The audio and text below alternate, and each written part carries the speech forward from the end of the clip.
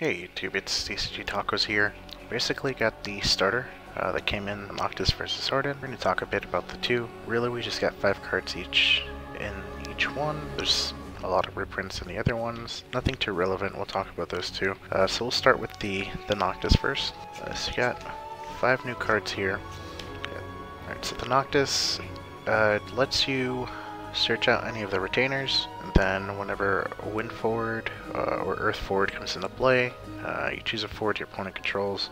The forward that came into play deals damage equal to its power to the other forward. You can only do the effect once per turn. It's also an EX effect, which it's a little undercosted, say like in the sense that it's 7k power, so you can easily Amaterasu this and get value out of it. Being able to search out and do that, it seems pretty good. The Ignis will basically make them all untargetable by abilities that your opponent controls, and then this also has an effect where if Noctis or Ignis swing, it'll activate all characters you control. Now, it doesn't really do anything for you on entry. The value is, I suppose, activating the characters, so that's where the value is on the Ignis. Prompt will get us to pump while Noctis is on the board. It goes up by 3k, has haste. And then whenever it swings, you need to have these two present in order to draw 2. Then on damage 3, this is able to search out any of these 3 cards and add it to your hand. The Gladiolus gets a CP reduction as long as you control a Noctis. It goes down to 2 CP for 9k, which is pretty good.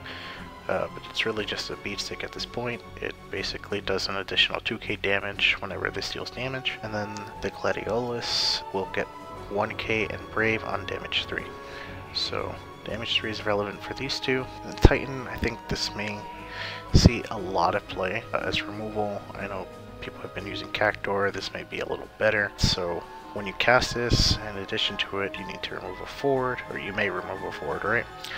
You choose a forward your opponent controls, it deals damage equal to the power of the forward that you chose. I wish it was worded a little different, like I wish instead of dealing damage, it read if it was like the power is equal to or less than the forward that you chose, it would break it instead, because, you know, there's ways to reduce the damage. But regardless, I think that the card is fine. This will replace Cactor, I believe so, as like premium removal. This is going to see a lot of play. Also, there's some synergy with the X-Death, the one that like removes forwards from play.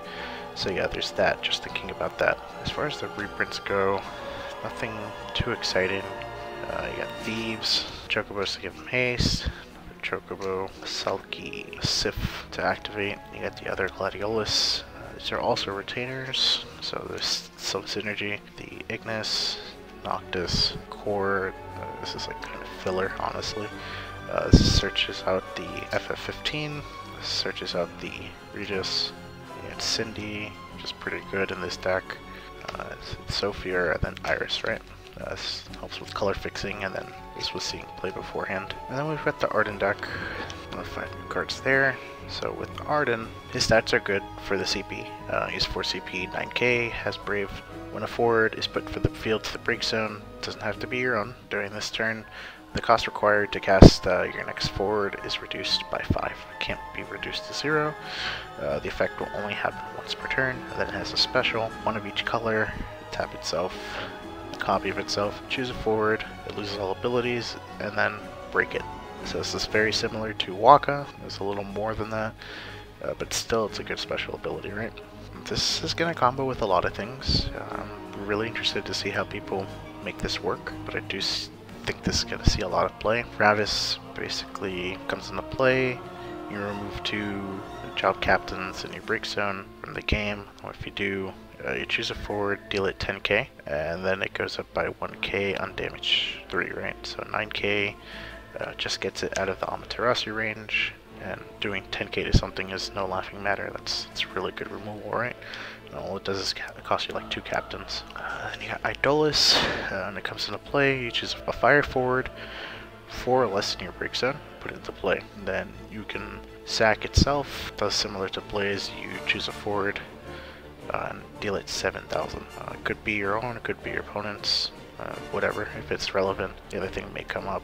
So this frees it open, and you're able to play another one again, which is quite good, right? So this will combo pretty well with the Ardyn. It is a 6 cost, so if you do get its effect to trigger, it'll reduce all the way down to 1. So even if you look at it like 6 CP or 1 CP, it's a 9k body, has haste and first strike, has an EX burst. You basically break a forward 3 or less your opponent controls, and on a damage 5, you choose cost 5 or less and break it. Honestly, that's really good. It's a Dragoon, so you could play this in Dragoons. This may see play even outside of Dragoons. I expect to see this a lot. And then you get the Klauka in conjunction with the Ravis, lets you search out other captains. They have to be 2 different names, right? And then you can tap it and sack itself, choose 2 forwards your opponent controls, and dull it. So I'll trigger the Ardyn. And then as far as the rest of the deck goes, you got Warriors, Black Mage, got Lilties, it's okay removal. We'll see some play. You got the Klaukas, more captains, also more captains, kind of Kamui.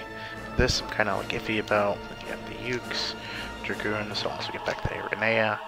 You get Selkies. So as usual, I mean, like I like to set, like give a lot of filler, I suppose, right? I'd say the deck's really good. Like the art on this is fantastic, right? If I had to choose though, straight out of the box, I'd probably play this one. It just seems a little more easier to pilot. This is very reliant on getting the names out on the board, and doing this so consistently right out of the box is going to be difficult. As far as building afterwards, I'm interested to see how to get this work. But for now, I think this is the way to go. There just seems to be like a lot more going for this. This is an interesting mechanic. So I'm interested to see like what your opinions are, like what you would think, which one's your favorite. I do have like a little nitpick, but I mean again, like it's a little nitpick. Last set they gave us non-foil full art Brynhildr and Ardyn. This one didn't give us an extra full art, so I kind of wish like they were a little more consistent. But again, there's just a little nitpick. I think the product is really good. I picked this up for $20. That may be like the going price right now, so it's a lot better than last product. So I guess in that sense it's okay for them to like not give us a full art non-foil, because I think when we were trying to pick up the other product it was like $28, and I just avoided the product altogether for the FF4 deck. It just didn't seem really good. But yeah, let me know in the comments below like what you're looking forward to making. I'll see y'all next time. Bye.